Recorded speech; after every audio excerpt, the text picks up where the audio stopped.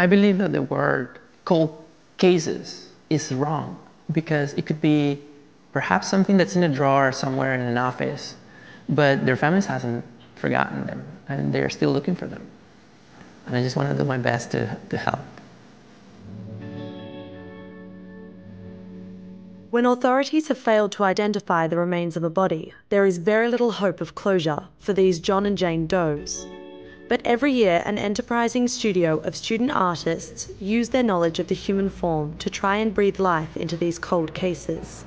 Here we're doing a forensic reconstruction of a real case, trying to get it as close as he used to look like when he was alive, so we can identify him.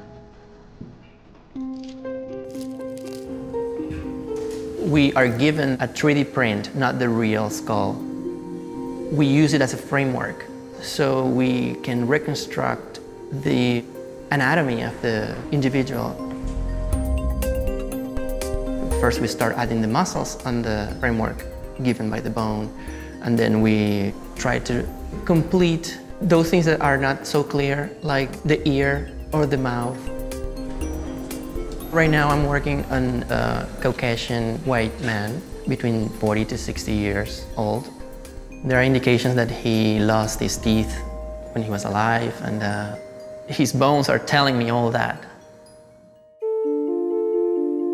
These lifelike models are provided to authorities, often reinvigorating investigations and bringing much-needed closure to loved ones.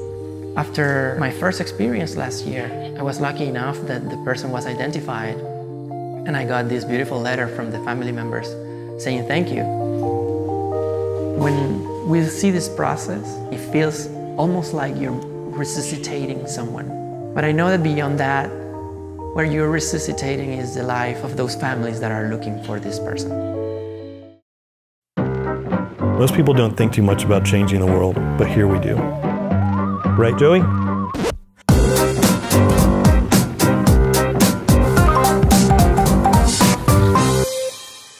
Here at Cadavers Labs in Tampa, Florida, we make the world's most sophisticated synthetic human tissues and body parts.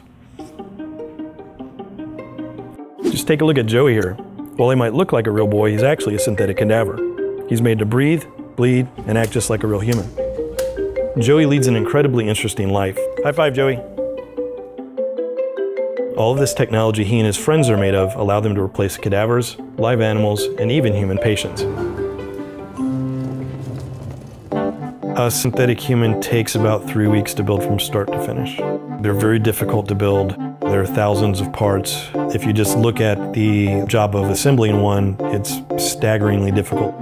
It takes 6 specially trained teams to make Joey: skeletal, skin, muscles, organs, vasculature, and final assembly. And then there's our tech crew: engineering, electronics, and tooling.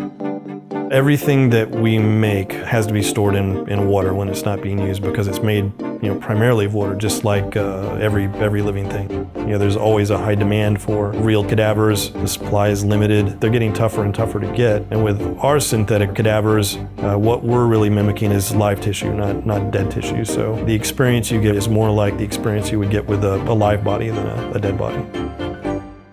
Cadaver technology is definitely improving the way people study medicine, study medical procedures, study medical device development, because it makes the whole system better. It allows surgeons to train in procedures that they would not be able to train in without risking a patient. While we'll never know how Joey spends his time after we go home and turn the lights off, we do know that once he moves into his forever home, he'll be training people to save lives. Attaboy, Joey.